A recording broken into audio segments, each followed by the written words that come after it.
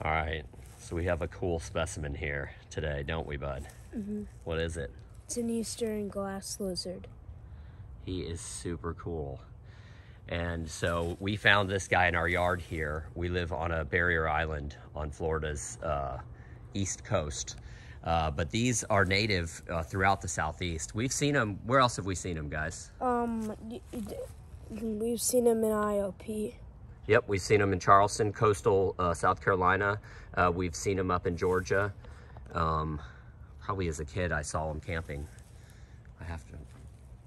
I remember these as a kid. I can't remember exactly where I've seen them, but throughout the southeast. But we did find this one. We can hear the ocean right there. It's a couple houses that way. So they live in a variety of habitats.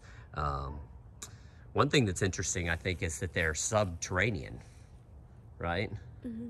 Yeah, Reese kept this guy as a pet for a day or so. We're letting him go right now. But we made him a little tank and looked it up, and sure enough, they need some kind of substrate to dig in. So we put sand in there, and he burrowed like literally like an earthworm. He was underground the whole time. Yeah. Like, he came out a couple times, but not much, just to get water.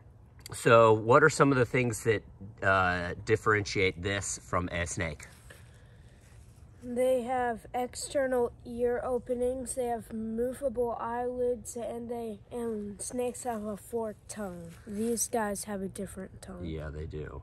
And I also believe these can lose their tail just like a lizard can if they need to, like as a defense mechanism. But he is super cool. You want to put him down on the ground, bud? Mm-hmm. Put him in the grass. Yeah, put him like right. Yeah, put him right over here.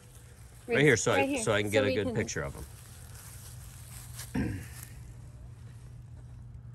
they're real cool. They move kind of like a snake.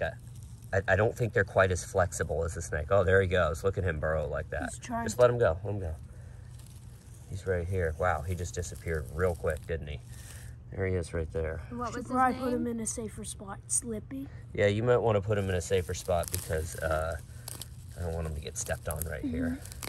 Wow, he just disappeared on us, didn't he? No, he's right there. I see him. Here he is. Oh, he just disappeared. I'll tell you what, I'm going to help Reese get him. Maybe we'll put him on the driveway so we can get a better picture of him before we let him go where we found him. Okay, so that took a minute because we had to be real gentle with him, and he can really wind himself in the grass down here. Yeah, but let's put him on the edge of the driveway here so I can get a good picture of him for everybody, and then we'll go ahead and let him go. We don't want to stress him out too much more. Put him right in the middle here, bud. That's where I found him, right in the middle of the driveway. He was crossing our driveway. He can decide where he wants to go. Yeah, look at him go. So I found him doing just this exact same thing right here. So we're gonna just let him go right where he was heading the other day.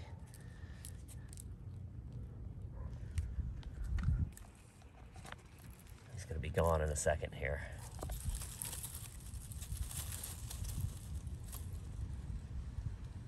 There he is.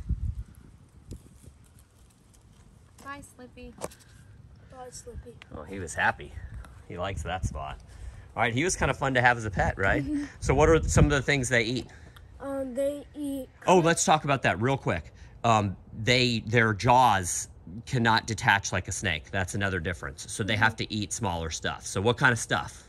They eat smaller snakes, smaller lizards, and crickets and bugs like that. Yep, I think they'll even eat small eggs. I think they'll eat almost anything they can fit in their mouth. That they can fit in their mouth. Just heard him right there. All right, that's cool. I'm glad that he got to go home. And we got to enjoy him for a little bit, hey? All right, if anyone has any questions or comments or any additional information about glass lizards that we haven't shared here today, please post down below. Until next time, everybody out there, take care. Bye.